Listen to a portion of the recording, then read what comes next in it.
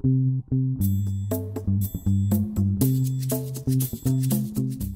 kept wanting to make this film a music video. That's because I come from sort of a pop or a recording artist background, and of course I had to lay back significantly. But there were times where it does feel like music videos have influenced films a lot. I'm sort of curious how that's changed everybody's approach to using music in films, because there does sometimes seem like whether it's not just having a pop song carry a scene, but like how there were certain pieces that I wrote that I thought really made me cry when I saw.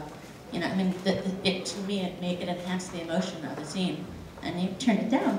Did anybody see Team America? Anybody see Team America?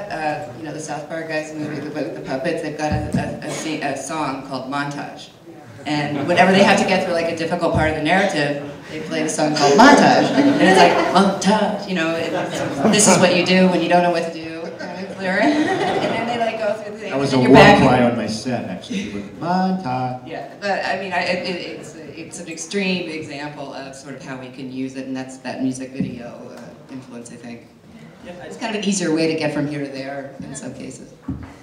Between us, one of the difficult things was that I'd been working on the film for 2 years, and I'd been editing for almost a year, and so I'd seen the film as a whole for months and months and months. Whereas when I gave it to Lily, she was seeing it in kind of sections of where this section of music, this section of music. Not to say that you weren't seeing the whole, because you definitely were, but I think seeing the film so many times from its beginning to end, you start to get a concept of how the music can flow in and out.